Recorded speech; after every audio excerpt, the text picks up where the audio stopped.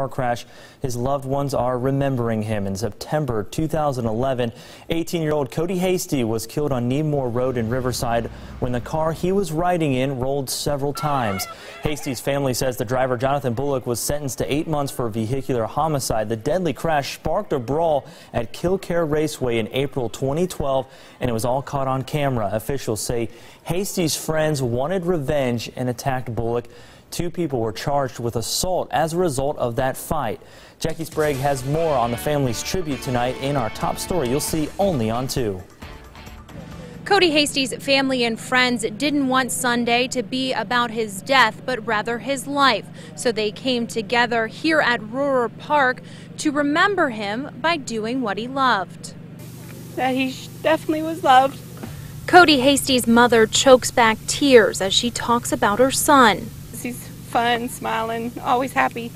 Coty was killed in a car crash in September 2011, just days before his 19th birthday. Well, as the family, we're just taking it day by day. It's, we have our moments. Holidays is really rough.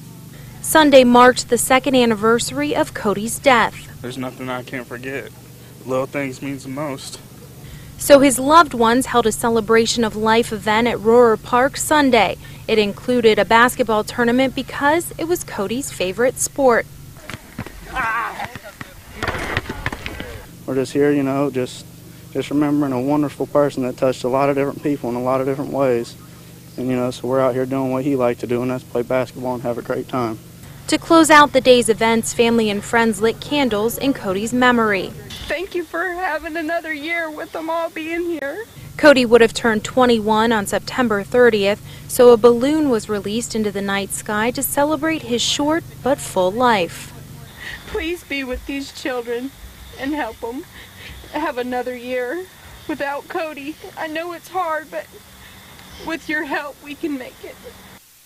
And Coty's mother tells me they hope to have this event every year to keep his memory alive.